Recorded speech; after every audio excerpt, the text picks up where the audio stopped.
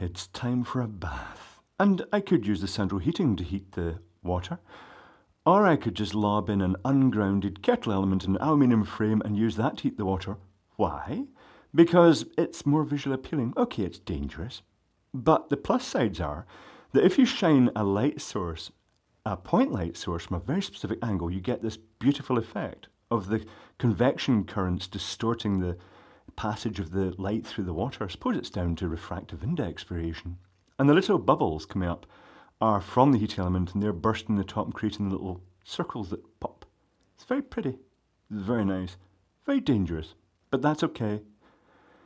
And at the end of it, well, actually I have to say, I considered building LED lighting into this, but it doesn't work. It really needs to be from a specific angle and that point source.